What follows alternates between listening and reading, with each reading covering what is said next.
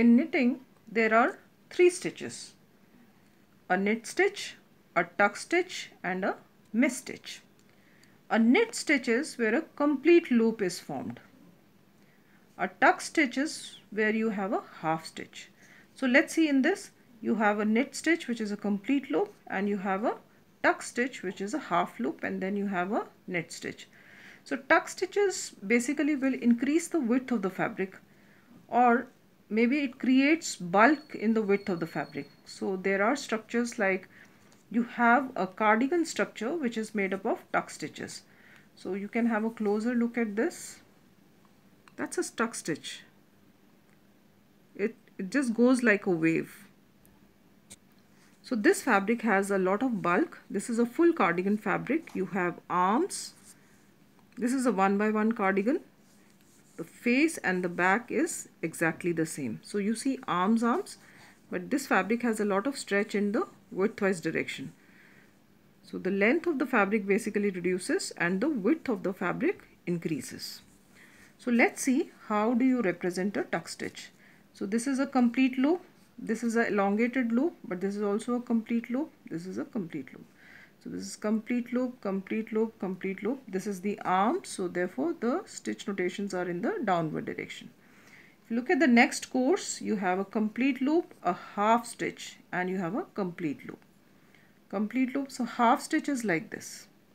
It's like a wave knit stitch. And the last course is all complete loops, so you have all complete loops.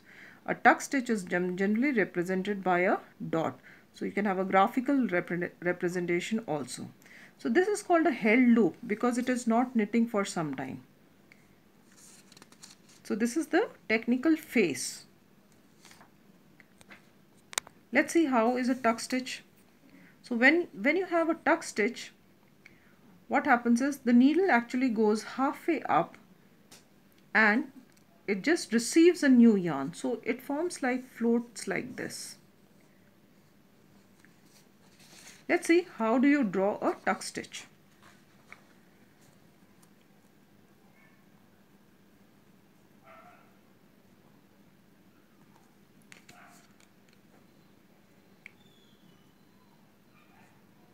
So I'm drawing the technical back.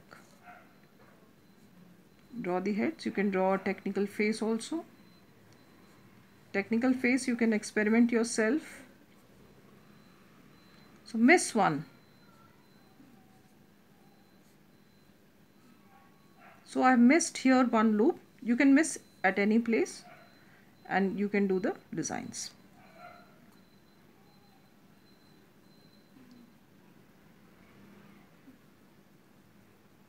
Okay, draw the feet.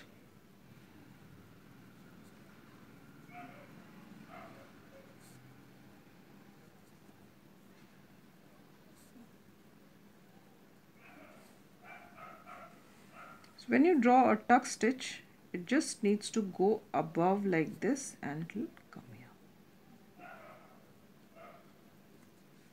So I missed one loop here. So this forms a elongated loop. So this is the held loop. This is the held loop. So draw the arms.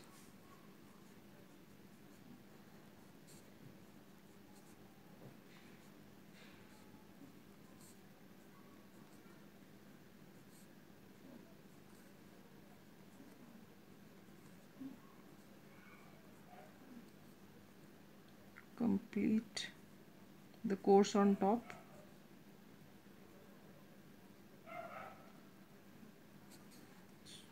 Okay, so there are 4 veils, 1, 2, 3 and 4. So that's the held loop here and that's the half stitch. So that's the tuck stitch.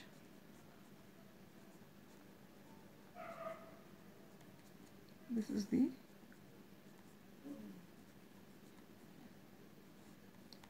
so tuck stitches are used for making pique structures and cardigan, and there are some more designs. Thank you.